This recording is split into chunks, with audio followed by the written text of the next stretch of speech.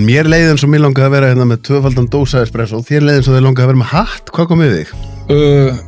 Bara hann var í skottinu, mér fannst það passa, allt í einu, fyrst hann var í skottinu, fyrst að ég ákvað að opna skottið til að leita mér að hugsanlegu höfufati og hann blasti þarna við, ég meina, þú veist, halló.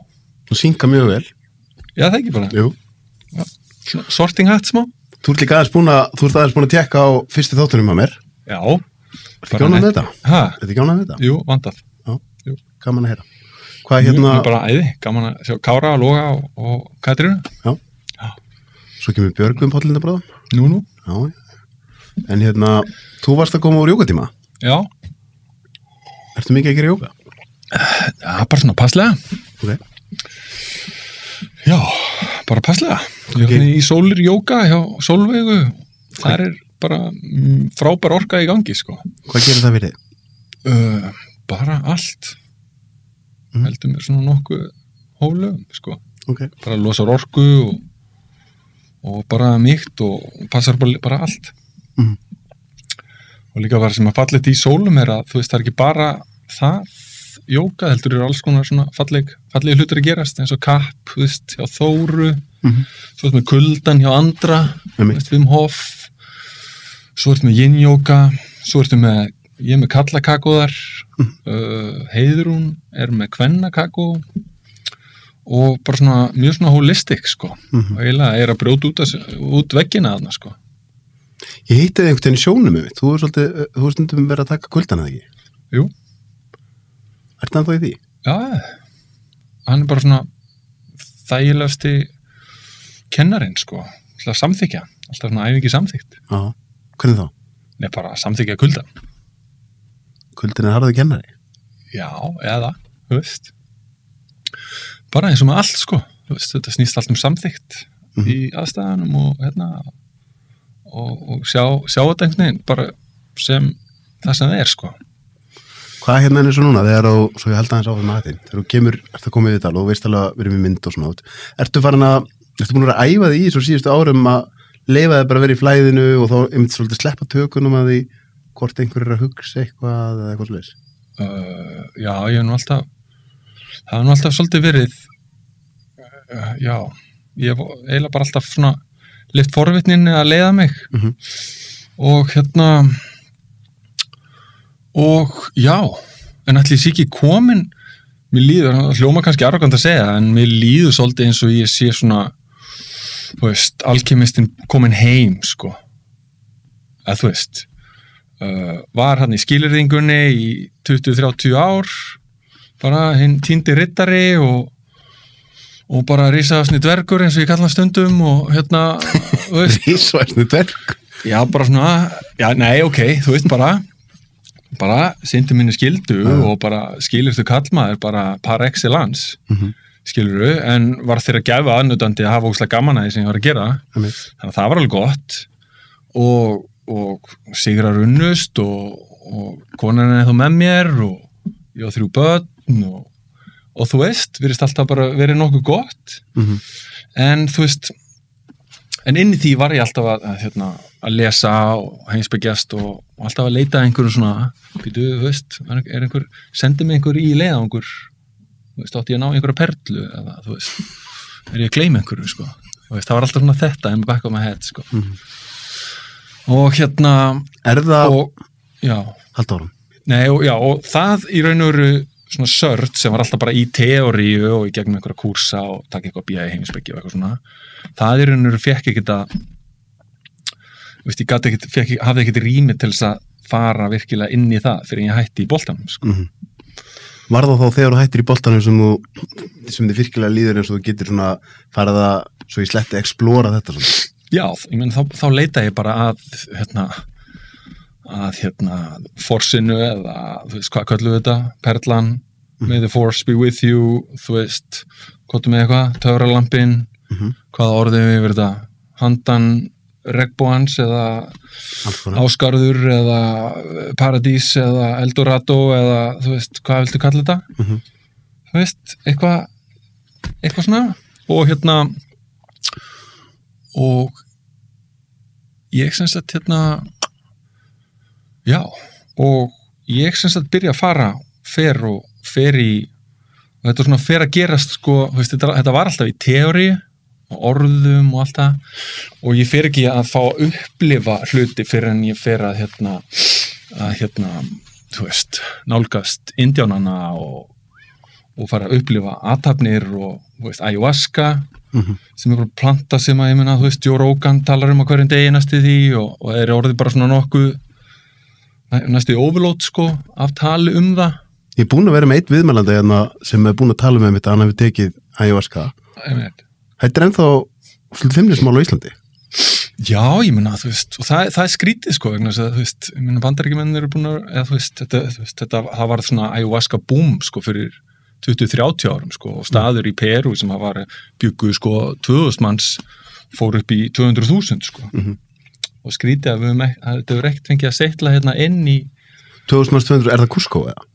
Nei, man ekki hvað hann heitir það er að lesa greinar um bara þróun ayahuasca og hvað það er og allt þetta sko og hérna og finnst þau sem bara komni strax inn á beint í dýftina með já, beint í þetta og þannig að, veist, já, í raun hef ég síðustu 5 ár verið bara að skoða þessa hluti, svona plant-based medicine, farið inn í, skoða, þú veist, það sem að Mexiko-indjúnar nota, þeir nota kaktusa og svo eru við hérna heima að byrja svona að skoða sveppina, þú veist, og það er náttúrulega svona stigmatized og það er eiginlega skemmtilega að þú veist, að hérna, já, eða þú veist, að hann hefur alltaf verið notaður á mjög skringilegan hátt og þetta er svona, en þú veist, ég ætla ekki að tala kannski meira hann, ég meina að kíkja bara á Michael Pollan, hann er svona sá skýrasti, svo svona, þú veist, vísindamaður fyrir þessa leið, skrifa bóku það heldur fyrirlestra. Við komum kannski betur inn á það eftir.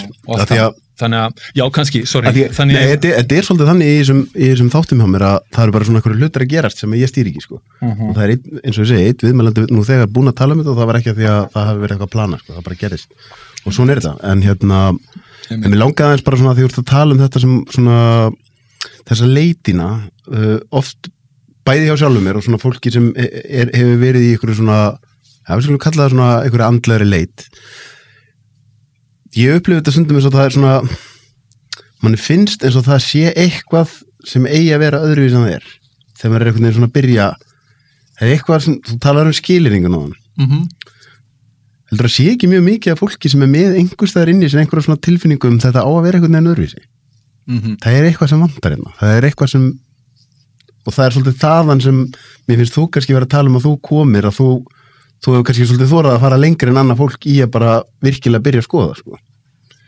Já og þess vegna ég held sérlega einmitt að tala um þetta að í raun þú veist, leitin er svolítið að hún er áhættusöm þú veist, þetta er bara eins og í öllum góðum bíómyndum, öllum ævintýramyndum öllum góðum góðsögum, ævintýrum að þú veist, hetjan þarf að fara og hún þarf að leggja sig í hættur og sumi koma ekki tilbaka ég meina, margir étnir af drekanum eða hvalnum eða, þú veist, en það er að segja, það að fara að elta þessa rödd skilur bara eins og í Frozen 2 eða eitthvað, þú veist, það er eitthvað svona voice svona eitthvað svona og þú veist bara, þú veist, ég er hérna drottning, þú veist, ég hef allt elska mig allir, þú veist á ég var eld þetta skilur og þú veist þú getur alveg sett tappa í eyrun og síðan bara gert þitt og dáið og eitthvað svona en þú veist þú veist, come on þú veist, langaði ekki að skoða galdrana og þú veist, þetta er ekki eitthvað þarna og þú getur alveg þú veist getur klúður öllu á svona yfirborðinu og bara hvað varðum þennan gaur, ég menna hann var einu sinni þetta, hann var einu sinni með þetta fyrirtæki svo bara hvarf hann Ég veit eins og í þínu tilviki þú kemur sko sérstaklega eftir ólympíuleikana þegar þið vinnið silfrið þá ertu bara þjóðhetja og þú ert einhvern veginn svona bara eitt ektasti maður á Íslandi og rosa og þá svona fyrir margin sko bara svo ég snúi þessu örstuð þú veist, ég þú veist, fyrir mér þú veist, ég þekkti mig ekkert betur ég losna aldrei við sjálf á mig, sko. Einmitt. Frá mínum bæjadirum, þá ég bara búin að ná einhverju takmarki sem eitthvað. Akkurat. Ég þekki mig ekki alltaf í eitthvað betur, ég alltaf mín þjóðhetja, sko. Já, þannig ég segi það, skilur. En það sem að segja er ekki einhver hluti af svona egóni, ef að fólk hefur fengið svona mikla viðurkenningu fyrir eitthvað, þá myndi maður alltaf vera kannski einhvern veginn ennþá erfiðara að stíga síðan fram og vera bara eitthvað allt annað en fólk þekkir þið fyrir að vera, skilur hvað er að vera? Já, ég skil. Já. Hefur þú getið upplifað einhverja svona áhætti eins og sért að fórna einhverju eða sért að tapa einhverju við að þora að vera svona, þú veist, að gesa lappa skrýtningallinn? Jú, en það er okkur að í mínu tilviki þá, með að við þetta, er ég þá líklegri til að festast í fangelsi einhvers sem ég á að vera, sko. Þannig kannski erfiðar að brjóta það heldur en kannski fyrir einhvern annan. En þeim mun áhugaverðara. Einmitt. Og líka ekki bara til þess að vera eitthvað heldur það, þú veist, það er þessi rödd í manni. Og ég segi, þú veist, farðu þessa leið. Þú getur orðið, það er alls konar gildur á leiðinni, þú getur, þú veist, orðið alls konar og aldrei komið tilbaka og týnst og orðið, sumir verða alltaf heilagir og það er alls konar skemmtilega gildur á leiðinni, sumir festast í alls konar. Og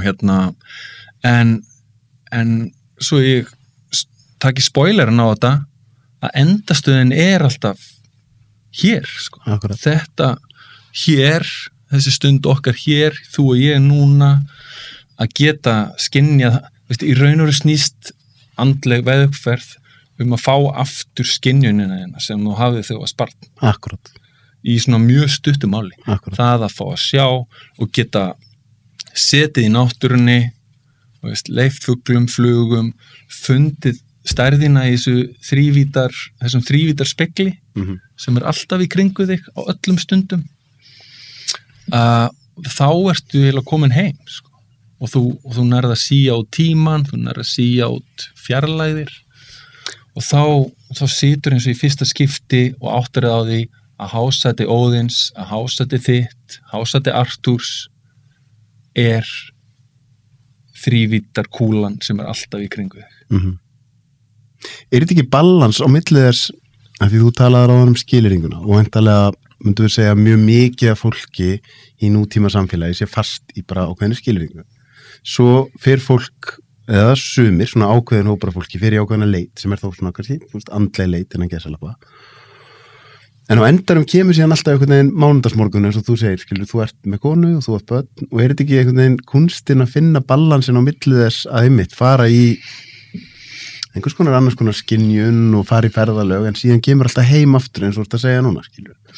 Jú, ég meina það sem að gerist fyrst oft er að þegar fólk fer inn á við þá myndast kontrastar og þú verður introvert og allir eru fávitar og það er einn gildran, skiluru, og þú ert inn á við og darara og svo lestu þetta og skilur enginn og allt þetta, skiluru. Ég nefnilega þekkit aldrei mikið af fólki sem festist þarna. Já, það er bara hluta geiminu. Sem festist í, ég er orðið svo andlegur og allir þeir sem eru ekki andlegir að þeir eru fávitar. Já, svo er alls konar gildur mjög skemmtilegt og fyndið og maður er lent í þessu sjálfur. Hver er að verið svona stærstu gildrunar af þér? Hingað til? Vittu nú við. Hvar hefur verið lengst í einhverju? Eða þú veist, líklega flóknasta gildran er einhver sem ég veit ekki af. Akkurat núna. Góða punktur. Kannski er ég staddur þar, akkurat núna í eitthvað og einhver sem er einhver staðar er bara gaur, hann er þarna. Skilurðu? Eitthvað svona, en ég var lengi einmitt þarna en það var svolítið með atvinnumennskunni þannig að það fór ekkert mikið út og kona mín bjargaði mig svolítið út úr því.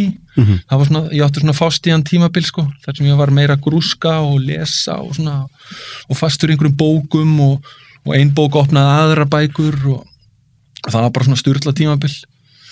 Hvernig horfir þú núna á eins og handboltatíman að ég gerði bíómyndu fótboltalandslið og það var ekki fyrir en að því ég hef ekki verið að æfa þessar svona hefðbundum íþróttir og þá áttaði ég mig á umhverfinu og þá voru nokkrar leikmennur sem sögðu við mig bara, Sölva, þú skilur kannski þetta er ekkit svaka spennandi að þeir eru bara inn á einhverju hóteli og það nánast bara, ég ætla ekki að kalla þetta fangelsi af því auðvitað eru þeir að vinna við eitthvað sem þeim finnst æðislegt, en það eru rosalega skýra reglur og það nánast setja reglur hvað þú átt að vera að gera heima hjá þér og allt þetta.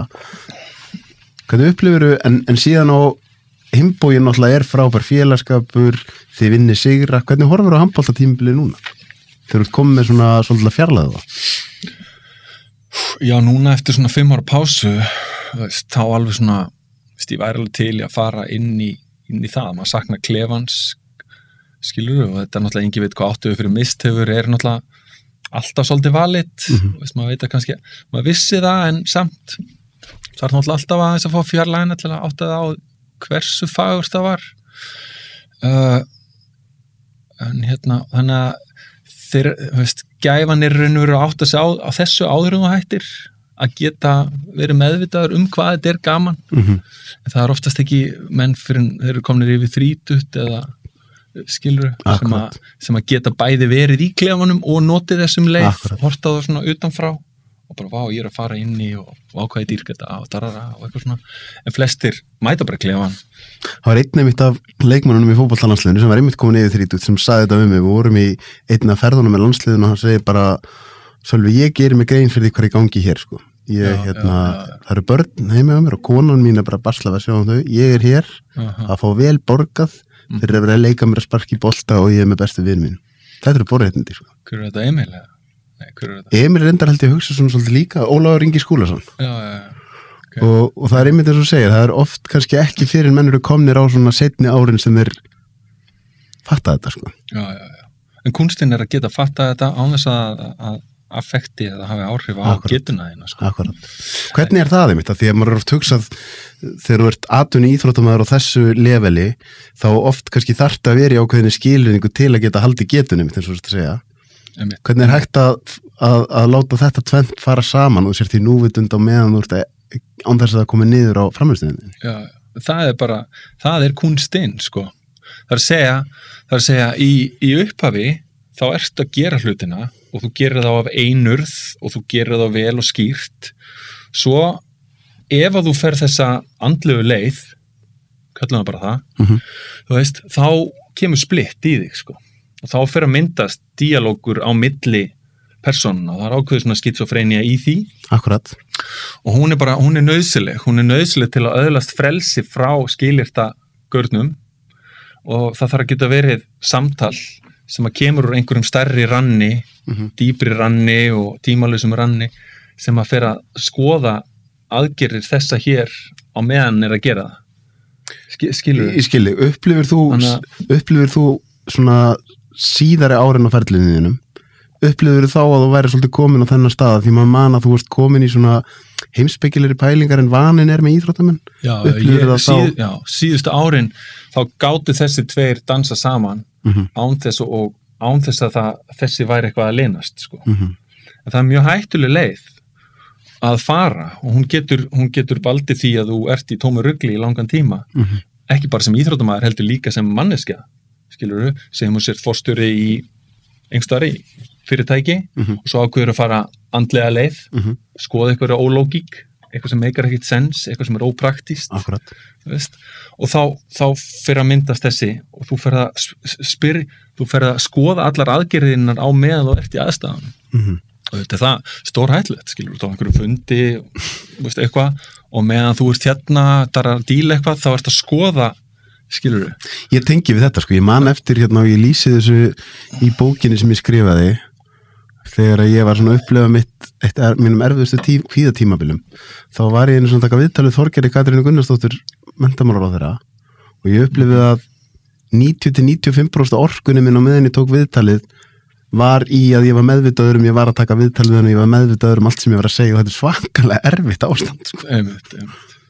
Að því þú tínir algjörlega því að geta verið í stað og stund. Já. Þegar það er einhvern veginn svona meðvitund sem er að taka af þér alla athyglingu og síðan, eins og þú segir, síðan kannski á einhverjum punkti fyrir þetta að synka meira saman, sko. Já, ef maður persistar í því, hvað er það?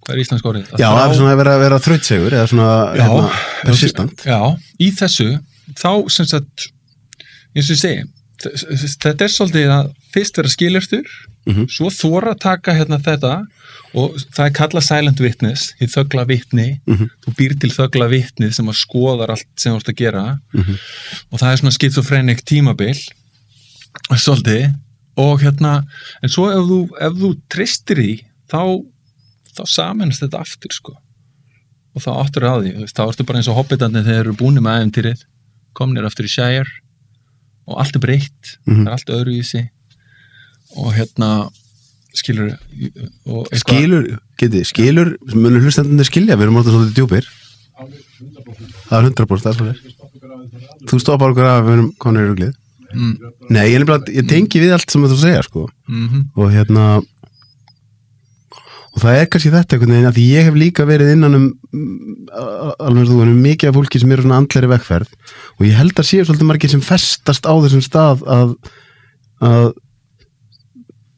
þú einhvern veginn fer að vera ofmerkilegur fyrir að horfa á fótboltaleik eða þú veist það einhvern veginn og þá missur þú gleðina sko algjörlega og verður einhvern veginn að ná að koma tilbaka sko láta þetta synka sko. Algjörlega það er akkurat, þú veist en það þarf að fara ferðina þú veist, það er þó að alkymistinn, þó að fjársjóður sé heima hjá alkymistanum alltaf þá er einhvern veginn þess vegna kennt hann þarf alltaf að fara manstu söguna, eða skilur alkymistan? Já, hún er óbúslega fallið metafóra fyrir þetta að þú veist, hann þarf að fara lengst til að heyra einhvern annan segja já, þú veist, ég heyrði eitthvað að það væri fjársjóður þarna en ég trúði ekki og þá fattar hann að fjársjóðurinn er í garðinu hjá hann Akkurat En til þess að átta sig á því að fjársjóðurinn er heima hjá hann sjálfu í því sem hann er að upplefa okkur núna alltaf, þá þarf hann að fara þessa leið, sko. Mér finnst þetta að vera mjög góðu punktur, en þess að ég ofta velti fyrir mig til dæmis eins og með mig að það er rosalega auðvelt fyrir mig að,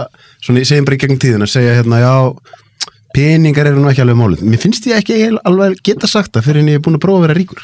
Nákvæmlega, skilur. Með peningar eru bara alveg málið. Og það er svona rosa mikið af fólki sem segir þú veist, það er ekki málið í lífinu að vera frægur. Ok, mér finnst alltaf hljóma öðruvís að vera að tala við manneski sem er búin að prófa að vera frægur. Sko. Algjörlega. Skilur, en því þá ertu búin að fara vegferðina, áttar það á því að hún var ekki alveg málið og kemur aftur tilbaka. Og þá koma orðin frá stað reynslu en ekki þeóri. Svo við förum aftur í þú tala móðan. Sko. Algjörlega.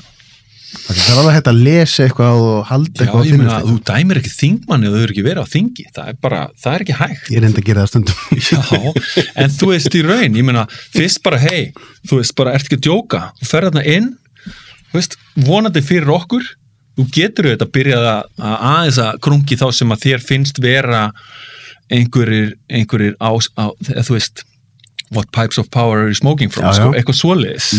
Eitthvað handbendi einhvers einmitt. Þá ég meina, þá bara wake up, skilur en hitt fólki sem að fer þarna inn fullt af ork og passion og kannski eðlilega koðnastundu niður er þreytt hversu þetta er líklega eitt erfiðasta jobb þú þarfst að vera með fólkinu þú þarfst að rífast við það taka slægi og svo þarfst að hitta það daginn eftir þú getur ekki svona hætti að farið annað eða vá, ég nenni ekki að sjá hann í viku skilur, þú veist, það er ekki boði þetta er galið jobb sko. þannig bara respect ég get ekki meira sammála sko. er enginn að sjá það eða? Og þetta er að besta sem við eigum ég meina, kannski finnum við betra system eftir eitthvað en þetta er í öfnablikin okkar besta system ég hef hort á rosalega mikið að góðu fólki farið stjórnmál og það breytist alveg svakalega mikið sko. Já, og ég hugsa með þetta er ekki slæmt fólk sko. En það er bara þetta og ég meina ég held að Jón Gnarr er einmitt gott dæmum hann sagði bara eftir að hafa verið 4 ár í bara, ég geti þetta bara ekki Nei, Jón Gnarr hann er alltaf æðislegu gæi sko. já. Hann bara höndlaði ekki þetta umhverfi sko. Nei. Og ég, að því ég þekki hann og ég veit hvað hann er einhvern veginn svona hjartarheitt þá skil ég bara hann hafa ekki höndlað þetta sko.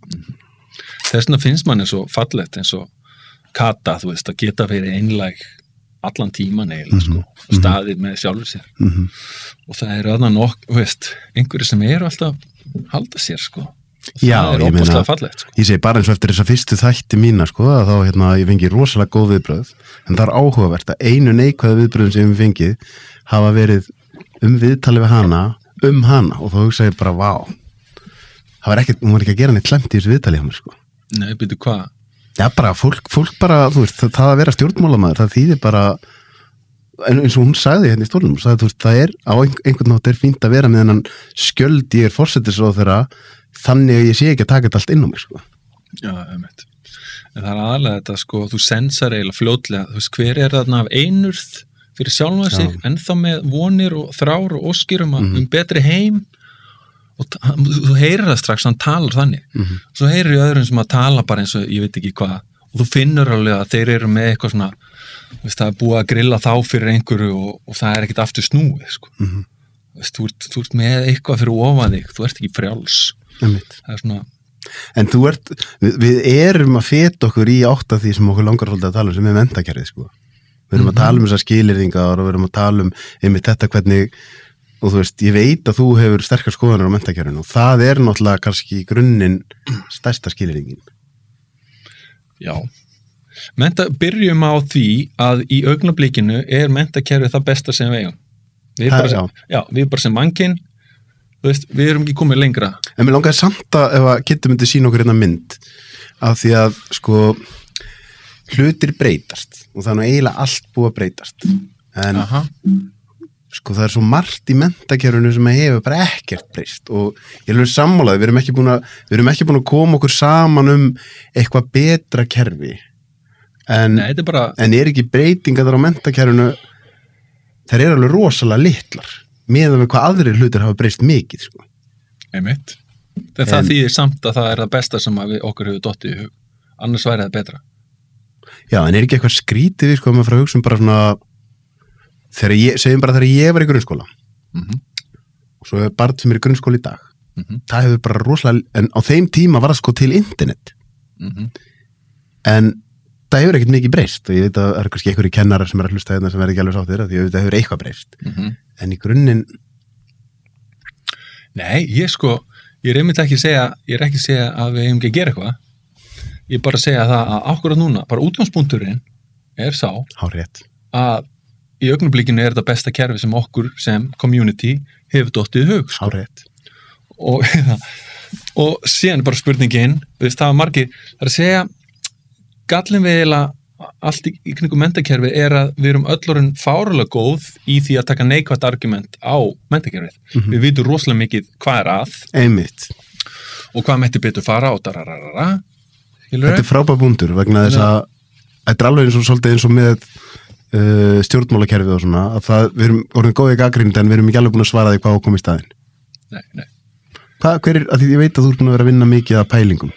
Já, í raun, það sem ég legg til, svona jákvætt argument, er í raun að, það er að segja, það hefur engum tekist að fara inn í kerfið og breyta því að einhverju ráði, samanber þessi mynd sem þú ert að sína, skilur. Það er að segja, það virðist vera þannig, ef þú ferð inn í kerfið, ef þú samþykkir útgangspunkt kerfisins sem er aðalnámskrá, og útgangspunkturinn er sá að við höfum hannað eitthvað fullkomið kerfi eða minnst versta kerfi sem er þannig að ákveðnu tímapunkti, að ákveðnum aldri þá séu börnin okkar að læra ákveðin hlut. Þetta er besta sem við eigum í dag. Og það eru miljón blikkandi ljós á þetta. Þú lest út úr þennan hlut sem að bendur á það sem er minnst versta kerfið. Já. Það segir svolítið mikið. Já, þú veist. Og við þessa setningu, þá ætti að hringja alveg fullt af bjöllum í fólki. Og það virðist vera það, síðustu áratugi, að ef einhver fer þarna inn og reynir að hrófla með einhverju, þá gerist þú að lítið. Og það er svona svipað eins og að fara á þing. Þetta gerist ógeðslega hægt. Og ég held og ef við förum þá leið, þá munir þetta taka einhverjar áratugi og við munum ekki sjá mikið þrátt fyrir alla breytingarnar í kringum okkur og hraðan og darrara. Þannig að sem ég legg til jákvætt argument er að við gerum það sem er kerfi hollast til að endurskoða sig sjálft. Vegna þess að þetta snýst ekki mannesku lengur. Þetta snýst ósýnilega orku sem að tekur fólk yfir. Það er að segja það fer einhverjana inn og þessi ósýnilega orka hún er einhvern veginn helsti bóðberinn, það er að segja ég legg til að kerfið búi til eitthvað sem er andsnúðu kerfinu. Ok, hvernig gerum við það? Já, við þurfum eitthvað við hliðina á, við þurfum tilraun, við þurfum hugrekki, við þurfum forvitni, við þurfum að geta sleppt Við þurfum að geta tekið smá áhættu, það að segja, ef þetta kerfið og menntakerfið og allir sem eru undir álögum aðalnámskrár, allir, og það eru bara allir, það eru bæði börn, það eru kennarar, það eru darara, að við þurfum að búa til tilraun sem hér og hún hefur ekkert að gera með, það að segja, hún undan þá frá aðalnámskrá. Og ertu þá að tala bara að þessi ákveðin hópur tekin og það gerir tilraun með, eða hvað? Já, sem dæmi, ef að 20 foreldrar.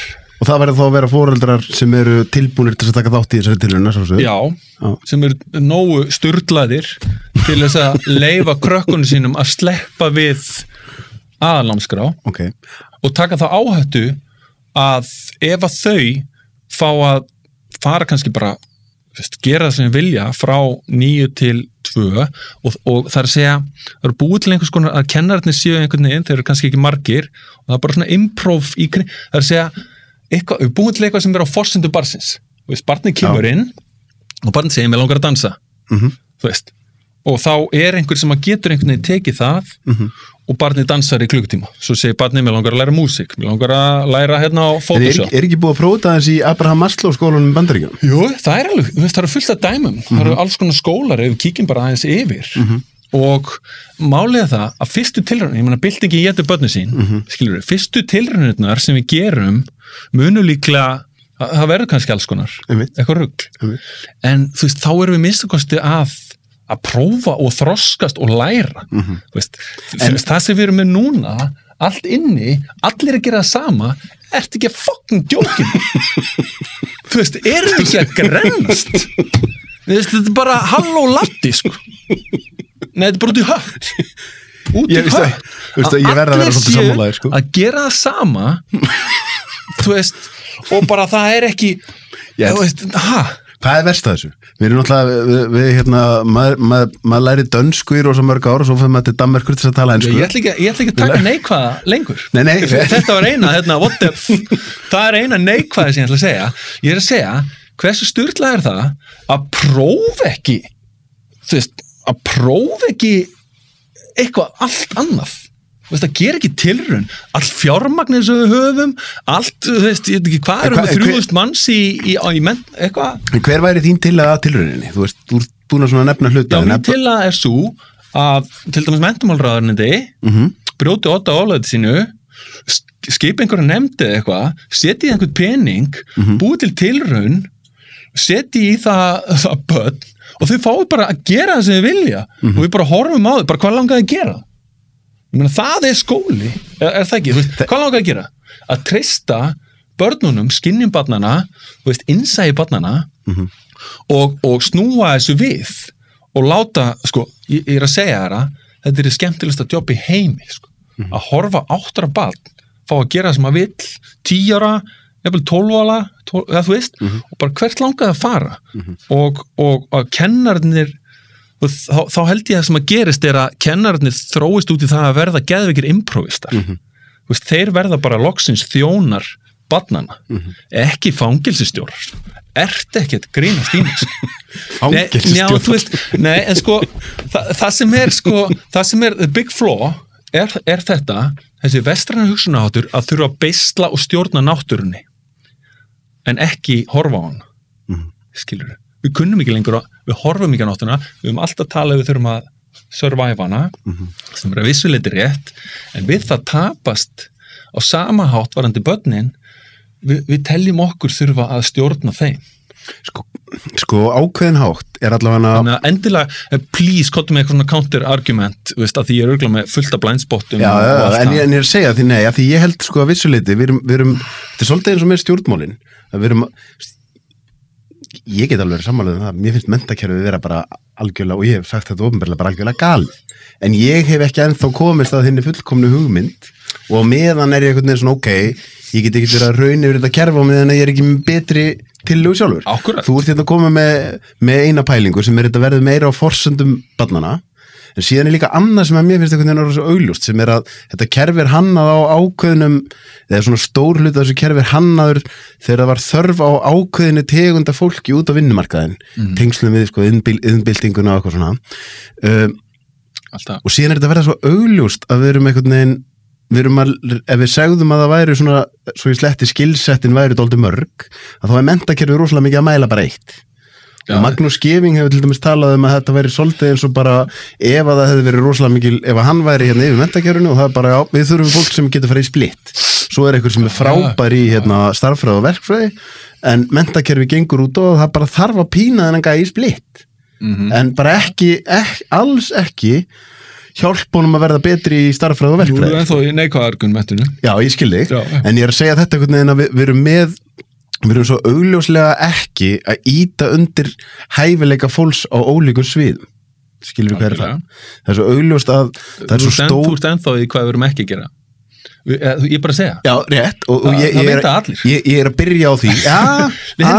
Ekki vann með það. Það ekki víst að vita allir. Ég að byrja þar til þess að geta síðan komið með tillögunar. Kottu með núna. Ein tillaga með þess sem þú ert komið með, þetta verður meira forsendu barnsins. Önnur tillaga að við verðum klárlega að fara að hafa þetta fjölbreyttara. Við verðum klárlega að fara að hafa fleira heldur en bara vera að reyna og ákveðna tegunda framheila starfsemi, þú veist, eins og þetta einhvern veginn að við eigum að muna endalaust af hlutum þegar það komið Google og þetta út í höfð. Sko, Ingvar Hrannar, góðu gaur, hann segir til dæmis, það sem að koma okkur hingað þarf ekki endilega að koma okkur þangað, sem er svona skemmtileg setning og okkur þetta, ástæðan fyrir við þurfum að standardæsa allt er að því að við erum tæknilega ekki nógu klók.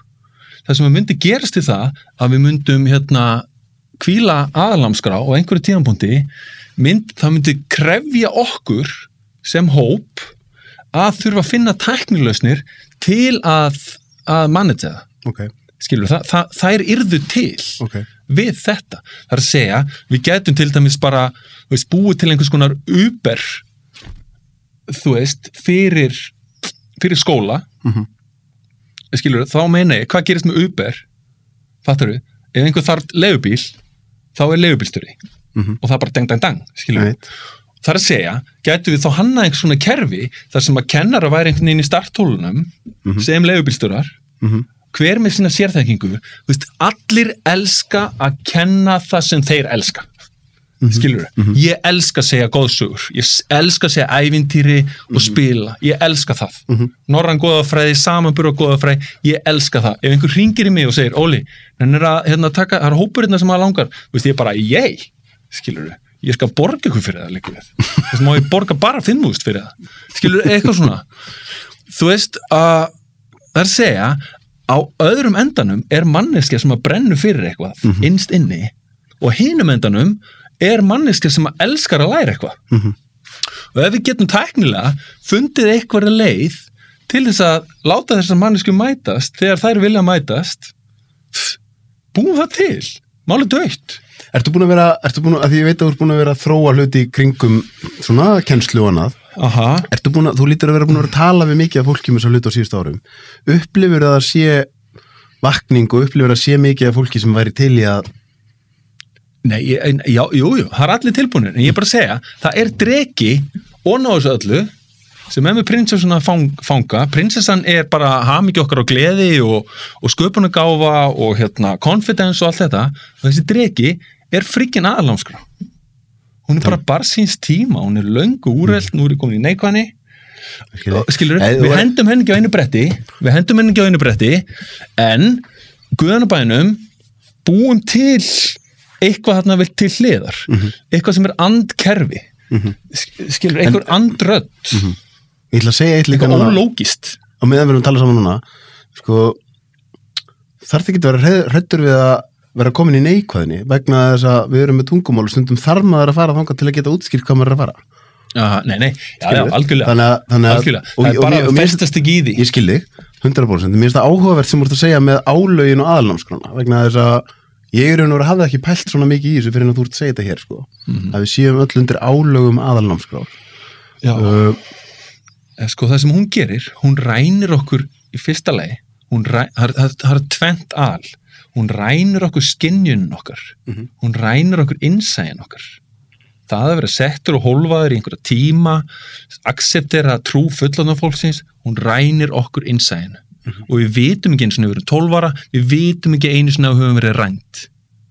skilur, það að hræðilega við það hversu vont að vera rændur og vita ekki eins og skilur það að versta það tekið frá þér eitthvað svo þarf þetta að fara hérna 40 eða 50 lesa steinar eitthvað og hann segir, þú tapar einhver hérna eitthvað, eða þú veist horfa einhverja Disney-myndir og bara I've been staring at the edge of the water long as I can remember never really knowing why eitthvað svona, skilur og þú bara, já, það eitthvað sem að ég týndi, skilur og við erum öll þar kallar eða konur og eitthvað svona og við getum bara, þú veist og eina sem við þurfum að gera að leyfa bara, þú veist, kids tread softly for you tread on their dreams og við erum að traðka á draumum barnan okkar á þess að vita vegna þess að það var gert við okkur og við vitum ekki lengur hvað erum að gera sko. Það að sorglega og þegar ég að tala núna þá einhver bara, já, þú veist hvað, hann ekki tala auðvitað veit hann ekkert hvað að tala af því hann veit ekki að hann var rændur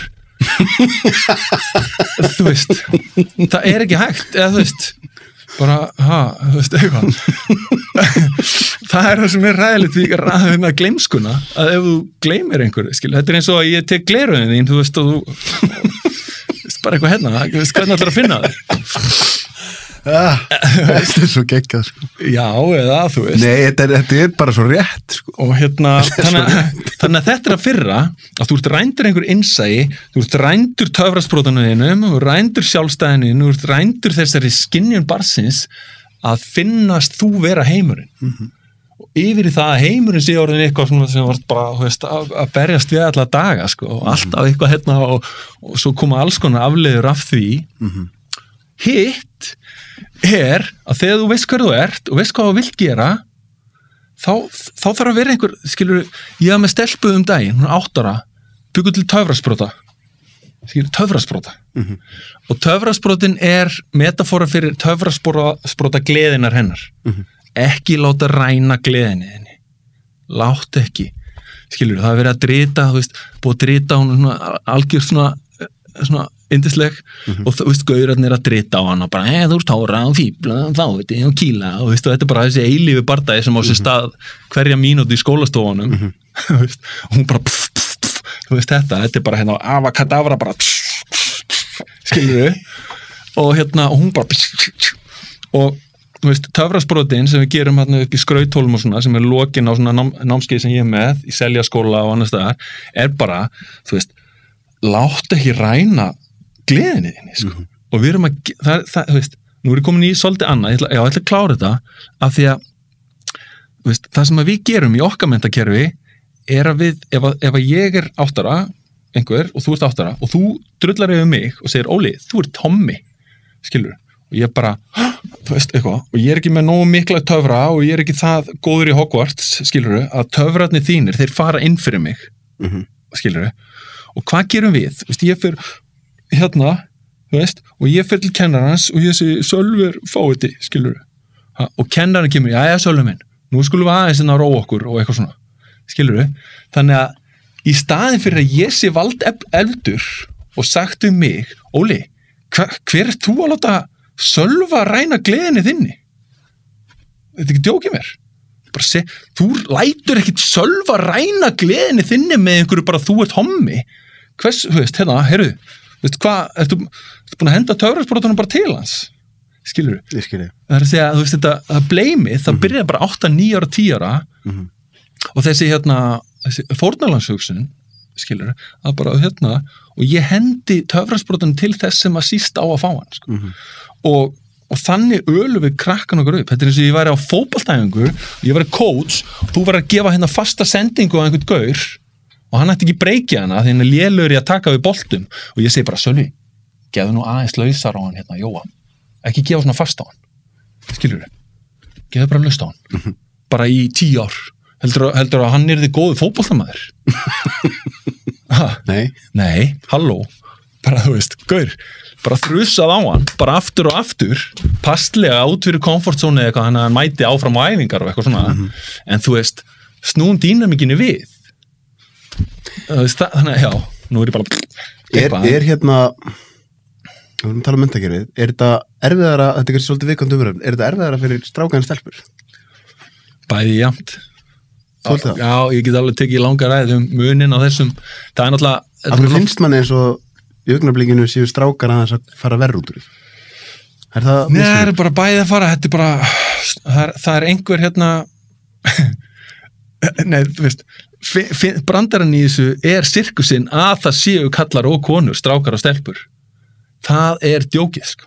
Og sér enginn djókið í þessu. Hvernig þá? Nei, bara, þú veist, kallar munu aldrei skilja konur og konur munu aldrei skilja kalla og þeim er ætlað og þau eru einhvern veginn dæmt til þess að bara að vera í eilífu vesinni, sko. Bara frá í 6 ára bekk, sko, eða fyrir, eða þú veist, í 4 ára eða eitthvað, þau eru svo ólík. Besta leiðin, besta svona fallegasta en leið sorglegasta er þegar ég var í Perú og það var stelpa sem var eitthvað 5 ára og hún var búin að setja upp testelli sitt, geðvitt flott, búin að raða þessu öllu og svona og var að búa til og var með dúkkur, eða ekki dúk, bara einhverja hluti og hún er bara eitthvað hér, búin að búa til sinn heim, kemur bara 5 ára bróðurinn er eitthvað með jeppan sinn og bara straujar yfir þetta, skilur og hún bara hér og þá kemur bara ok, hvað ætlar að gera þessu, skilur og hvað gerum við alltaf þú veist, tökum strákinn og bara, heyrðu, hvað er þetta að gera hérna, veist, skilur og hún læri það bara strax að þú veist, hún fær aldrei að æfa sig í því að bara svona anda sig gegnum þetta, bara sjá fyndnin í þessu, gera eitthvað úr þessu, það er að segja, þarna er töfrasbrotin stundum rifin bara strax, skilur við. Hvernig er þetta tengir við þetta? Sorry, já. Það getur að segja sorry. Nei, ja, þú veist. En þú segir þú ert búin að fara með þetta í skólana, eins og seljaskóla, og tala um það, verður að fara með námskeið, segir þú? Já, ég kenni einu sinni í viku. Ok, og ég gefi mér að þú sért að fara dálítið vel út fyrir boxir sem er verið að vinna með í skólanum. Hvernig er þessu tekið? Já, bara vel. Já, þú veist, margir skólastjóri. Ég reyna með að börni sé að taka þið mjög vel, en hvernig eru svona kennararnir og þeir sem stýra skólanum að taka sig? Það er engu að taka. Það er að segja, ég er ekkert að trufla þeirra dag, sko. Nei, ég meina bara... Nei, þeir eru ekkert að kíkja inn eða neitt. Nei, en mann er líður stundum eins og það sé ótti við að það sé verið að gera eitthvað öðruvísi. Það er það sem ég er að tala um. Já, en það er bara eitthvað. Þeir gerir bara sitt og ég gerir mitt. Og eitthvað. Já. En þar er ég sem sagt að þar nota ég nota sögur til þess að búa til þetta með að láta ekki ræna. Það eru svo marga góðsögur sem að fjalla að einhverju rændur einhverju. Erum við að vanmeta börn? Erum við að vanmeta börn? Já, við erum eða þú veist, það er að segja, djókið í þessu er að til þess að sjá heiminn eins og þú ættir að sjá hann, stórkostlegt leikrit og ekki leikrit, heldur bara stórkostlegt game og það er að segja, þá þurfum við að snúa þessu við og horfa á þau. Og fara að læra þeim. Já, það er að segja, minnstakosti, þú veist, að hluta. Síðan kemur, fyrir ekki, það sem allt þetta sem ég er búin að segja síðasta kortir 20, það snýr að því að finna perluna, að finna, þú veist, alkymistinn og allt það. Síðan er það að þegar þú veist hver þú ert og lætur engan fokkið þér, lætur engan ræna töfrasbrotunum þínum, ekki í neitt, ekki konuðina, ekki mömmuðina, ekki forsætisráðara, ekki neitt, það rænir, þú leifir engum að ræna gleðinni þinni, skilur, eða minnskosti, ef þú ert orðin leiður, veist, taktu það ábyrgð á því minnskosti og spurðu þið, ákvörðu, veist, hvað vantaði mig til þess að, ákvörðu var ég svona triggeraður, ákvörðu er ég svona núna, veist, allt þetta, og taka ábyrgð ég kalla tilfinningar sjálfsábyrgð, útgeislun sjálfsábyrgð, veist, taktu ábyrgð á útgeislunni þinni. Þannig að það er eitt, en þegar þú veist það, og þar komum við hinu hlutanum, reyna að hafa þetta eitthvað, og hann er sá, að þegar að, og ég ætlaði að taka dæmi með stelpuna, sem með töfrasbrotna sinn, og hún er komið með hann, hún er bara hér. Og þá segir hún, vá, hún er með gimstina einhverja hérna í, og hún er búin að setja svona koparvír hérna upp, og búin að leira hér, og eitthvað svona.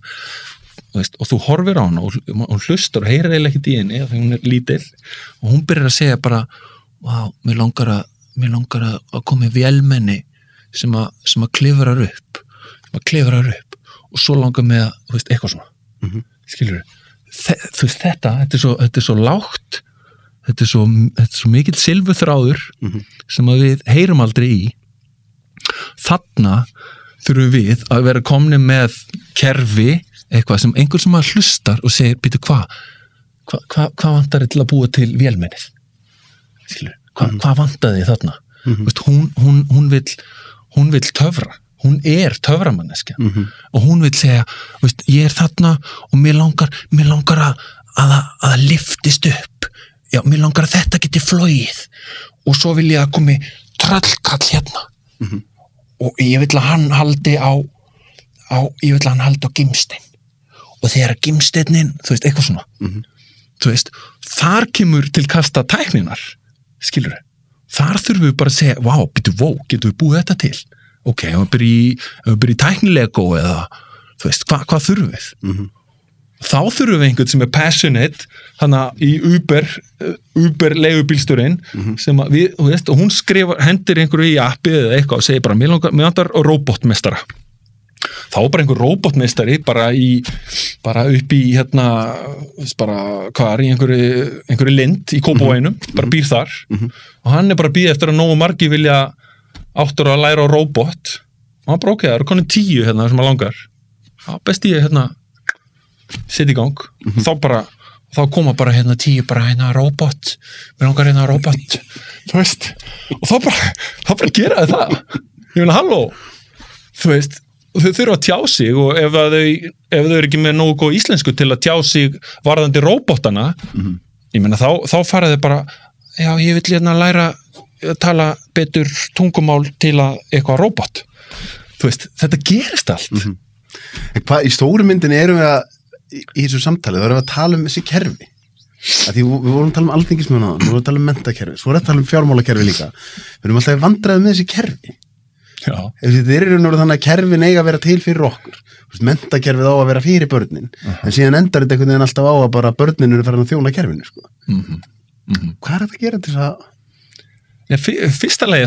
fyrsta lagi er alltaf bara þessi kerfi eru það besta sem að okkur hefur dottið í hug eða við getum líka sagt ef við tökum þetta alla leið í skringilega heitin að allt sem að þú upplifir Sölvi er það fullkomnasta sem að þér dettur í hug á þinni tíðni skilur og þér hefur ekki dottið betri hugmyndir í hug alveg eins og ef að skilur þannig að kannski gerur bara eins og Gógan og fer til Haiti eða eitthvað og þá ertu komin í eitthvað allt annað kerfi og þá er það sem að þér hefur dottið í hug ég bara segja að þú veist en við ákveðum að vera hér veist og við skoðum og við samþykjum alþingi sem kerfi, samþykjum forsetun okkar en hvernig er að vera sko þetta er alltaf þú sem ákveður að draga kerfin til þín einmitt og ég upplifði þetta eins og með stjórnmálin sko, þá upplifði ég einhvern veginn á einhverjum punkt eins og það sé að verða til sko, stjórnmálamennir eru á einhverjum punkti svolítið farin bara að vera að tala við sjálfa sig því fólkið er bara að fara að tala um eitthvað annað og fólkið er jafnvel bara að byrja að búa til eitthvað nýtt lýðræði sjálft sko. Þetta gerir stundum svolítið þannig en hérna nú er athyglisbrestur en dóttin í mig maður Nei, ekki athyglisbrestur, athyglisnild bara því út með svo margt í hausnum athyglisnild, þetta er góð orð já, þú veist, allar að taka sko bóndinn hérna á Íslandi fyrir 30 árum hann var með athyglisbrest hann var bara og svo kom bara Lóan og byrjaði að syngja líka og hann trumplaðist við það, skilurðu það eru 2 fuglar hérna, skilurðu þú veist, það var athyglisbrestur ok, athyglisnildin var að gekka já, þú veist, við erum bara við erum bara aðlaga okkur að því að við erum allt innum með snjallsíma á þetta og hérna og darara og þurfa að leysa þetta og svo hringir einhver og svo búið til mat gera, bla bla, skilur við það sem ég ætla að segja er sko, í svona vegferð eins og þú ert í núna, þegar þú tala um þetta með menntakjörðu og ég veit úr búin að á hvaða punkti þarf maður stundum að gera sér notendavænan þar að segja, þú veist, ég hef stundum upplifið þetta með mig að ég er svona, þú veist mér langar að fara alla leið í eitthvað, ég upplifa svona, ég er að tala við hóp sem skilur það enga veginn, þannig að ég þarf að dempa mig svona 60% þess að vera notendavæn algjörlega og þess vegna er að tala um aðalnámskrána og menntakerfi og svona svo er þú með pælingar upplifur stundum að þú þurfur að dempa þínar pælingar aðeins bara til að geta náða að sníka þeim aðeins inn sko. Eða það kannski hlutverk einhvers annars? Já, að taka þínar pælingar og dempa þér? Já, alltaf ekki. Eða bara, það er oft sagt, sko, það er oft talað það er oft sagt að, sko, snillingar og þeir sem hafa uppbyggvölda snjalla hluti, að þeir eru furðufuglar þar til að kemur the first follower, sko. Sem þá einhver svona mainstream gæi sem að verifæjar hugmyndina og gerir hann allt í einu svona þannig að massinu til að kaupa hana, sko. Já, einmitt. En það er það sem er svo gaman við það að vera með alls konar skringilegheit er að það sem er svo spennandi við það að þú getur alveg farið í gröfina og bara þetta var fáiði, þessi var fáiði. Ég grínast hvernig hann klúðraði lífinu, bara aumingi, skilurðu.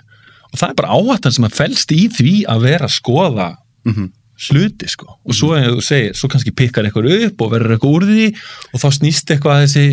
Hefur þið tekið moment, að því á köflum stundum hefur fólk hugsað að hann er skrýtningkallinn, sko. Hefur þið tekið moment þar sem þú fengið ótta út af því? Nei.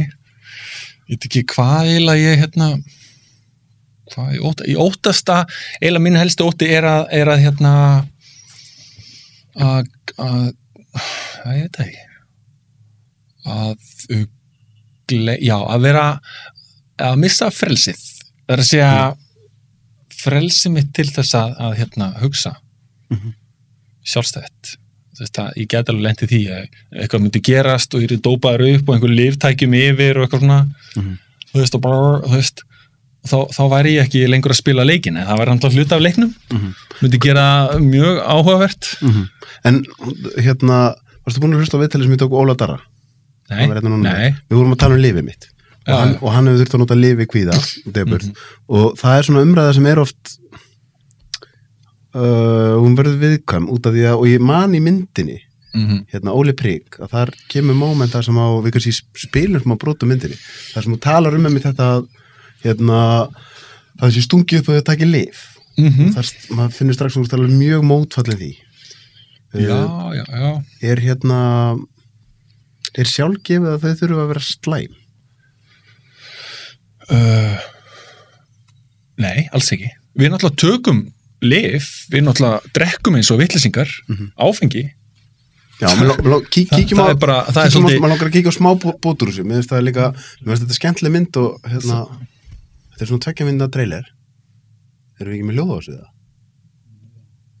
Nettingi leileg. Ég ekki tala með hann, eða? Jú, við höfum þetta allt bara einhvern veginn, sko. Sjáum, þetta er gang. En neða því með lífin, að því mitt er svo segir, sko, það má einhverju liti segja að, þú veist, ákveðið tegunda mataræði sé líf, ákveðið áfengi og allt þetta og mér, þannig að kíkjum á það. Þú farið út og reynt að taka inn allan heiminn, en í raun og veru getur þú fundið allan heiminn inn í einni mauraþúfu. Stundum þarf að fara í einhverja vitleysu til að fatta. Nú er ég búin að vera 17 ár, einhvers leys, hlakka bara ruddalega til að komast heim. Ísland vinnur í keðjuleik þessa mann og áhörðunir rísa á fætur og klappa fyrir hetjunni. Þetta er maður síðustu 20 ára í íslenskum handknattleik, Ólafur Stefánsson.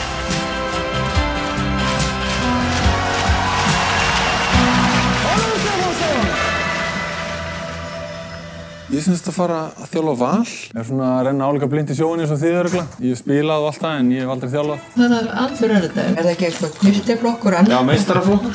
Nú, meistaraflokkur? Já. Hvernig ætlar að möndla það? Við erum bara ein grúppa og við erum bara að fara á skemmtilegtjörn.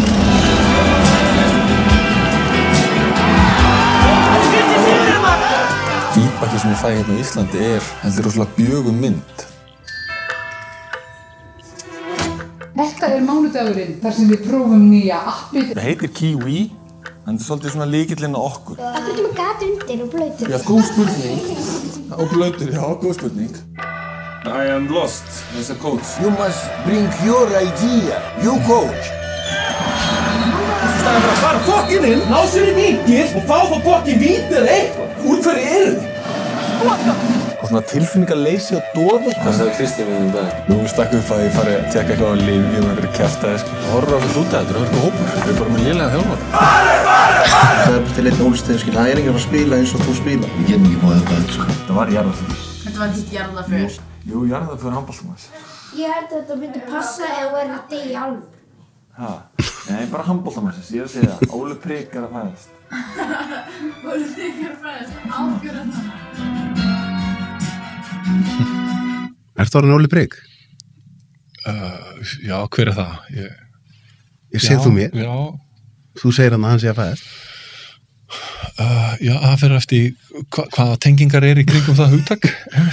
En hérna þú segir hann svo öldum aðeins með lifin að hérna, þú veist, að því ég upplifu stundum einmitt svona hjá fólki sem þú veist, í sem andlega gerir á jóga og svona, að það verður rosalega neikvætt út í eitthvað sem heitir kvíðalyf eða þunglyndislyf eitthvað svo leis. En síðan eru þau nefnilega, og þú ert að tala um mann sem hefur tekið svona lyf, þau eru í levelum, að þú veist, það er alveg hægt að vera að taka eitthvað lyf þar sem þú ert bara algjörlega út úr heiminum og slefandi, en síðan er líka bara rosalega mikið af fólki sem segir þessi tegundar lyfjum hefur bara hreinlega bjargað lífi mínu, sko. Algjörlega. Verður við ekki fara varlega í þessu umræða að einhvern veginn svona að alhæfa of mikið? Algjörlega. Bara, þú veist, eins og segi, með lyf og menntakerfi, þetta er það besta sem við eigum akkurat núna og jú, bara, sum lyf þurfa, stundu þartu paracetamól, stundu þartu íbúfen og bomba, stundu þartu sterkt þunglyndis til þess að þú lappir ekki fram á bjarginu, sko. En talandi um tengingar núna langar maður að koma því sem við vorum að tala um í byrjun, sem er með sveppina. Já. Af því að, sko, við getum alveg, auðvitað er þetta rosalega viðkvæm umræða og hérna, sérstaklega í Íslandi.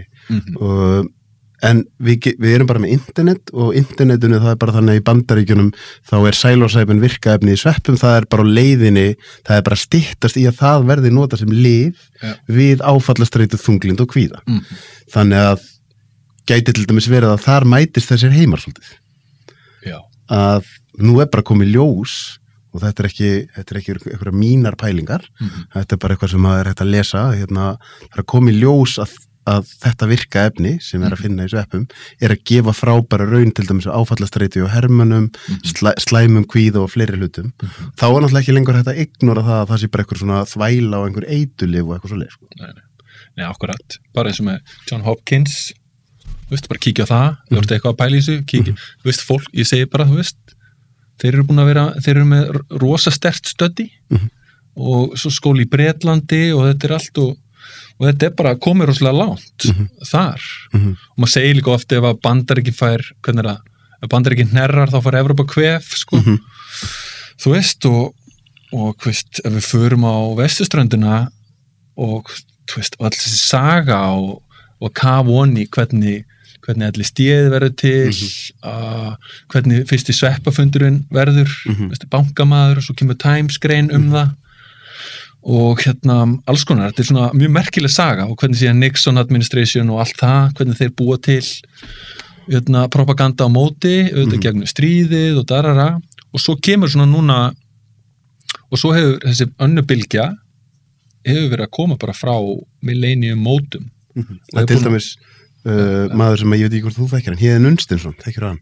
Já, við erum inn í fóstursáðuniti og hann hefur verið að glíma við mjög erfiða hluti þegar kemur að hérna, kvíða og þunglindi og hann hefur aldrei verið að benda á einmitt bara þessa umræðu, hvert hann er komin í Bandaríkjunum, bara það er hérna, bara virtir vísindamenn og læknar og alls konar að tala um þetta, sko, þannig að það er ekki lengur ekkert að henda þessu bara sem einhverju þvælu, sko. Nei, og ég held sér bara mjög tímabært að bæði þú og ég opnum okkur bara á það að, þú veist, bæði hef ég prófað það og nema það að ég hef alltaf prófað það í öruggu settingi skilur það sem að þú ert í öruggu rými, þú ert með ákveðin ásetning, þú ert búin að taka líkamæn og hreinsan svolítið dagana fyrir, ef ekki vikurna fyrir það er að segja að þú hendur svolítið út kjöti og veist, ekkert áfengi ekki neitt og þú ert svona vel hreinsaður og tær og svo mætir með ásetning, ert í öruggu umhverfi og svo prófar það áfram með þetta, sko og það er það setting sem að eins og Michael Pollan talar og fleiri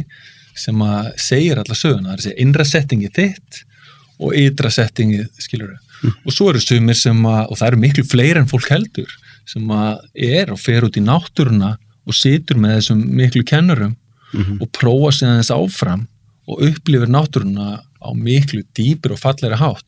Er ekki varðandi alla svona umræðu og það sem blandast oft inn í hana þegar það verið með að gera þetta í djamtilgangi ofan í áfengi og eitthvað svoleiðis og síðan einmitt þegar að börn og unglingar að gera þetta. Já, einmitt.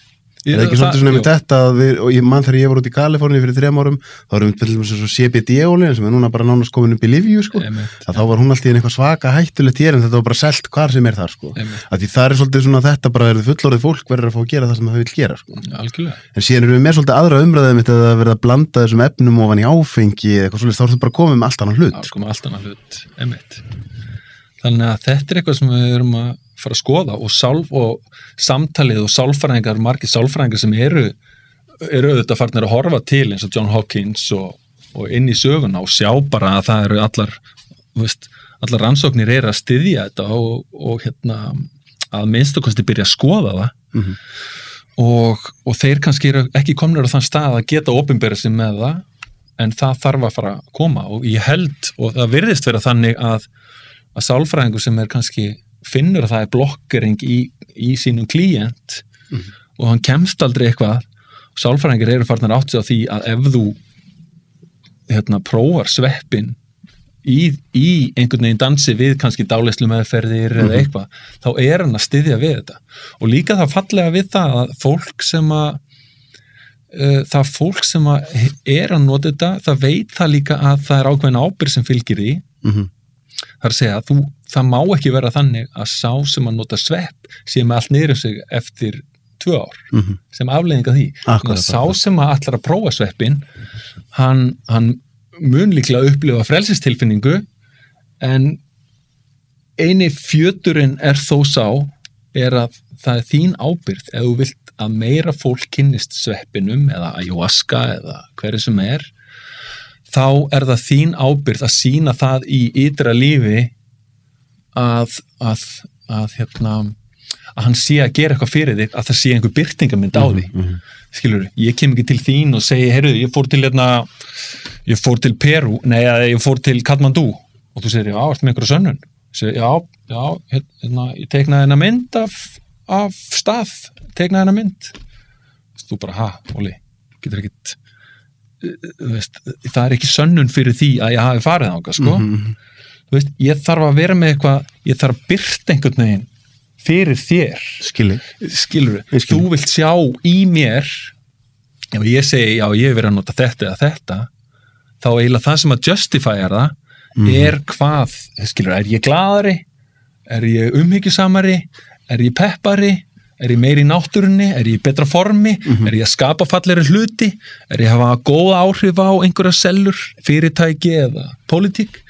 Sem er áhugavert á þess að maður ætla að fara eitthvað langt í þá umræðu eins og með áfengi, að þá er fólk sem er undir miklum áhrifum áfengis er yfirleitt auglýsing á því að áfengi er ekkert sérstaklega gott. Já. Til dæmis, sko. Áfengi er bara barnsins tíma og vonandi losnum við einhvern tíma við það. En að því menna til dæmis, þú veist, Kári Stefánsson er búin að sitja hérna og hann hefur sjálfur sagt sko að áfengi sé versta eiturlyfið sko til dæmis og við erum með þetta brútum allt. Já, af því að það er í raun besta eiturlyfið sem að við eigum. Skilur, af því að ef það væri bara tvist á það með Kára, skilur, allt sem þú notar er af því að þín lógík segir að það sé það besta á því augnabliki sem þýðir að það er það besta fyrir þig á því augnabliki svo getur hverju og eitt rætt hvort að það sé versta fyrir almannahag eða bla bla bla eitthvað svona. Það er að segja við gefum þó áfenginu það kredit að það er ennþá til í okkar vitund skilur, við erum ennþá að ræða áfengi á hverju af því það er nógu klárt til þess að vera alltaf í kringum okkur sko. Við erum bara ekki búin að finna betri leið sama með menntakerfið, sama með alþingi, þetta er bara kerfi og hugmyndir sem við ennþá trúum á. Ég ætla að nota núna orðið sem þú notaði á þann athygli snildin athygli snild þetta er þessi trailer sem við vorum að horfa hérna á hvað klikkaðu, akkur gæst ekki verið þú ert handboltamaður á sko hæsta leveli, hvað klikkaðu það í þjálfuninni? Bara, það var ekki nógu mikil ástríða eða þú veist eða þú veist, ég átti góð maður heyrði þess að við líðar enn í klefanum já, það var skemmtilegt ár og gefandi ár og fallegt og kendi með margt síðan var ég með þessa hugmynd Kiwi og er með sem er svolítið svona sturluð hugmynd það að leysa app sem átti svolítið að leysa upp hugsunarháttin okkar brjóta brjóta þetta allt sem að fullorðna fólki að dæla í krakka og svona og gera leik úr því og það er svona það er í smá helli núna en þú veist það kannski kemur aftur, ég veit það ekki og það var eiginlega bara það mikil ástríða fyrir því að það overrætaði þjálfarann sem er líka alveg skemmtilegt. En samt, eins og við töluðum hérna og þú og Kitti voru að tala um áðan þegar þú komst inn að þú ert með mjög háa handboltagreind, þegar þú töluðum með bara leikkerfin og okkur skilningu þeirra leikkerfum bara þegar þú ert unglingur og annað, þannig að ekki hefur það vandað inn í þjálfurina. Nei. Nóa því. Já. En ég veit það ekki, bara. Hvernig hérna við langaði að bera eitt undir þið með, hérna, að ég skrifaði bók um Björgum Pál og hann talar rosalega fallega þig. Er ennþá bræðralag svona á milli ykkar ákveðina leikmanna sem voru þarna í mörg ár saman? Já, náttúrulega þráður sem að slitnar aldrei, sko. Veist, og það að vera í klefa og þess að háa víbrans með leikmönnum er bara eitthvað sem er ósýnilegu þráður, sko. Þó þú hittir það ekkert mikið. En þú veist, það að fara einhver svona leið með svona mörgum er náttúrulega bara eitthvað, eins og ég segi, ósýnilegur fallegur þráður, sko. Þannig að þetta hlýtur að vera, hérna, þegar þið fóruð á Ólympíuleikunum og tókuð silfrið og svona, það er fallegt að eiga þessa minningu. Já, og gaf manni margt, sko, margt til að læra af og alls konar. Þið ætluðu að taka næstu Ólympíuleika þar á eftir og Björgum var með þessa teóríu að þið hafi, hérna, það hafi vantað smá dassa kæruleysi í ykkur. Hvenær sem sagt, þeir eru ætluðu að vinna Ólympíuleikana þarna eftir. Þeir eru voruð í raun og veru með í raun og veru ennþá betra lið. Og þá hafi vantað smá kæruleysi inn í jöfnuna til þess einmitt, þú tölum aftur þetta, til þess að auka flæði, sko. Það hefur svona tekið sér jafnvel alvarlega, sko. Já, í raun einhvern veginn, það var mjög fallegt. Þú ert með öll tækin og tólin, geðu ykkur formi, Aron kominn þarna inn sem náttúrulega bara átti geðu eitt mót og betra á vinnu frakkan loksins og allt það og hérna og samt einhvern veginn og það er nú líka fegurinn í því að þú hafir ekki stjórn á öllum hlutum og í þessum tiltekna leik þá gerðist það að við byrjum illa og þá gerist það sem það má aldrei að gerast og hefði ekki átt að gerast fyrir okkur að við förum allir í svona lógík, sko, það er að segja og sem er þá orðin ólógík, það er að segja þú tekur ekki afslöppuðu hlutina og ferð að vera overanalysa, ferð að vera oversecure, skilurðu og var stemningin þá öðruvísi þegar að þið vinnið silfrið? Já, þá til dæmis eins og Spánverjaleikurinn, þá byrju ógeðslega vel og það er eitthvað sem ræður því og þá er allir svolítið í flæði og svo ánáttúrulega logi þessi sturluðu þarna seinni hálfleik líka, sko, sem er, ég veit ekki hvaðan kemur það moment, sko.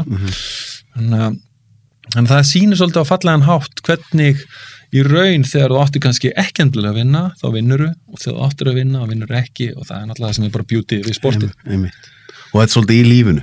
Og í lífinu, sko. Og það er okkur þessi, og það er kannski ástæðan fyrir því að andleg vegferð getur, svo ég komið með eitthvað praktist í þessu viðtali að það virðist oft skringilega vera þannig og við þekkjum þetta öll, leikara þekkir þetta, þú þekkir þetta, þekkir þetta allir að það að sleppa ákveðnu mómenti, að gefast upp, verða kærulaus sé besta leiðin til þess að eitthvað gerist þegar langi að gerast, sko. Og það er þversök sem að er það ekki leiðum að setur of mikla væntingi hlutina, þá er maður að búa til eitthvað svona, einhverju svona, hérna, hvað er þetta að kalla þetta, svona resistance? Já. Það er líka mjög fallegt eins og fólk sem að fer til dæmis í athafnir eða er að fara í kakó eða ætlar að upplifa eitthvað og er rosa með væntingar, sko, þá snýst þetta alltaf í höndunum á okkur, sko. Ekki alltaf en oft. Mín fallegustu móment í lífinu hafa rosalega oft verið þegar að ég átti ekki von á neinu. Já. Kom bara alveg aftan á mér, sko. Þannig að það er að koma mikla, og svo kemur ég með væntingum ég ætla að endurtaka þetta og þá kemur það ekki, sko. Þetta er svolítið svoleiðis. Ja, þetta er allt svoleiðis. Já, svolítið svoleiðis. Mjög fallegt, sko. Hvernig er hérna, að því þekkja þess, ég var með Stefánsson systur þinn í bekk alveg gegnum allan grunnskólan og hún alltaf var í tennisunum, ekkert var rosa öflugur í fótboltanum svo landinni meðslum, Jón Arnór náttúrulega náði allavega inn í NBA, þúðu handboltanum, þetta er rosalega íþróttageni í þessari familju. Já. Pappiðin ávægsin líka. Já, þetta er rosalega geni. Já. Nei, og líka kannski eðli pappa og líka Ingu sem stjúp, maður segir ekki stjúp en svona hinn mamman mín sko og bara þeirra svona, það líka þú veist bæðir þetta gen og eitthvað en líka bara svona þeirra látleysi og eins og mig, þú veist mamma alltaf og fóstupappi líka, þú veist frekar slök og þannig ég er svona með þá leið í gegnum þetta að fá bara algjört frelsi og meðan að sumi foreldrar eru þetta vilja vera inn í öllu. Hefði Jón Árni bróðin orðið mjög góður í handbolta ef hann hefði valið handboltan? Já, örugglega. Hann er náttúrulega bara athlet hvað svo sem hann hefði valið, sko. Rosalega íþróttamæður. Já. Ertu búin að kíkja á Last Dance? Já. Þú ert búin að spyrja hann í... Ég spyr alla þessu. Já, gott. Algjörlega. Bara æði. Þetta er eitthvað svona, ég veit ekki, það er eitthvað við... Ég tók ekki loga á þetta, sko. Logi eftir að ekki hlæja eitthvað, en þú veist... Ég horfði stundum á sko seinni þáttin á laugardeginum sko. Já. Ég gat svona delaya gratification aðeins sko. Tók fyrri þáttin þriðjudegi og þá settistu öll í sófan, bara family, þetta var bara family time sko. Logi getur náttúrulega ekki verið með neitt delayed gratification. Nei, hann bara bam, 8 þættir. Hann fyrir beint í snikka sig þegar hann langar í það sko. En hvernig fannst þér þetta heitir? Bara skemmtilegir sko. Það gefur mann innsýn inn í alls konar hluti. Já, fallegt líka hvernig allir hafa taklað og hvernig Kári talaði þetta líka og fallegt og þessi líka, þú veist, einmitt, er þetta þess verið, og líka það sem mér fannst eða fallegasta mómentið fannst mér þegar ég held að það var svona 8. þáttur og þá var hann að spurja hann og segja stjórnan, þú veist, menn er að tala um að þú hafi verið svolítið vondur við menn og darara og eitthvað svona veist, þá var eitthvað svona raddir það og þá einhvern veginn, hann táraðist aðeins og svona, hann stoppaði aðeins og þá var svona eins og hann væri einn, það væri þrátt fyrir allt þetta, þrátt fyrir 6 titla, þá væri samt hinir ekki að fatta af hverju hann var svona vondur af hverju hann var svona geðveikur og allt þetta og það var svona eins og þú veist, hann var ekki að fá justificationið veist, fyrir það, þú veist, hann viss alveg að hann var að fórna akkurat, þú veist, gúttigæjanum og vininum og darara og þú veist, og þú veist að distansera sig frá öllu og hann þarf alltaf að koma heim og hann þarf að, við sjóðum allir í 100 gráðum og þú veist, og allt þetta en þarna, mér fannst þetta var svona moment, fyrir mér var þetta moment þáttana þegar hann svona einhvern veginn, hann var virkilega leiður og hann svona fyrir kannski á einhverju augnabliki fyrir hann að bara, var þetta alltaf þessi verið okkur skilja er þetta ekki, okkur fatta er þetta ekki veist, einhvern veginn að því, veist En þegar við sjáum þetta moment úr, svo ég vitna aftur í trailerin á hann Ólafur, þegar að þú ert að garga þá í klefanum, því nú ertu rosa hjartalýr og góðu náungi, er þetta ennþá svona eitthvað element sem að þú hefur í þar, því við, sko, mér finnst ofta einhvern veginn að við göfgum hlutir rosalega mikið, það er einhvern veginn svona það öskra sér eitthvað rosa slæmt, það má ekki, en þetta er í okkur öllum. Já, en samt þetta var akkurat moment sem að ég held að þetta hafi nú ekki gerst nema kannski, ég veit það ekki oft en þú veist, þetta er staður sem þú vilt ekki vera á sko. Nei. Þú vilt finna betri leið sko. En ef þú lendir á þessum stað er þá ekki alltaf að hleypa hann út? Jú. Því ég með þessa teóri að við sko að við eigum að gangast við okkur sjálfum eins og erum og stundum erum við búin ákveðin að ég má ekki vera reiður og því meira sem ég fyrir að læra að stoppa mig af ég upplifði það allir sem er mig að þegar ég fór alltaf einu svona að finna reiðina mín aftur og er svona svolítið glaður bara meðan ég er ekki að skaða hana fólk algjörlega, og það er náttúrulega hlutverk þjálfarans er að halda þessu distansi til að geta tekið okkur þennan hárblásara öðru hvoru að því menn líka, það er bara mannlegt eðli að slakna þess á og stundum þarf að setja upp eitthvað leikrit og í raun og það er bara kunst þjálfarans að halda þessu passlega distansi veist, þú mátt ekki eins og hann segir hann líka what, you not friend of players only not bench, you take bench veist, bara einfalt annarkvort þetta með hann inn á eða á bekkin, veist, eitthvað svona og mjög fallegt, sko, ég svona einhver, veist, algjör rúkki í þessu, sko og líka, veist, með allir virðingu fyrir einmitt þjálfurum að fyndi hvað maður þrátt fyrir alla spilamennskan og allt, þá þjálfun eitthvað allt annað element, skilur, og það tekur tíma og þú þarft að lendi í alls konar til þess að vera betra og betri, sko. Reynir á aðra hluti og... Já. Okay. Hvar liggur ástríðan því núna? Er það í gagnvart börnum? Já, hún liggur í, menntakerfinu og þar? Já, er svona ekki menntakerfinu heldur í að bara gefa af því gagnvart börnum? Já, ég held að mín mesta ástríða liggi því að koma þessum viðsnúningi svolítið inn, að við sem samfélag byrjum að skoða þennan viðsnúning sem ég kalla tilfinningasjálfsábyrgð, að kenna börnum strax að láta engan ræna gleðinni sinni og að segja að taka ábyrgð á tilfinningunum sínum. Vegna þess að tilfinningarnar okkar eru okkar e-mail á universið. Óskin okkar í formi tilfinninga, hún ekki í formi miða eða markmiða eða einhverja skjala eða plana, heldur hún í formi okkar tilfinninga ástands. Það að segja, þegar ég glaður og peppaður, þá ég að senda út óskina að ég vilji þannig heim. Skilur, að ég vilji vera í því ástandi. Það að segja, það snýst minna visuálana, sem að þó alltaf birtingamyndir, vona einhversu að tengja við mig, en það að segja, óskirnar okkar eru hér, og ef einhver búin að stela hjartan okkar og ræna, þá við alla daga að senda út í heiminn óskina að við viljum að svona sé ástandið. Skilur, og við erum í álugum og í raun og veru í álugum ef einhver hefur rænt hjarta og hversu mörgum hjörtum rænt oft og þá ertu ekki víbrans, þú ert varkár, þú tekur enga sjensa, þú klæðir þig safe,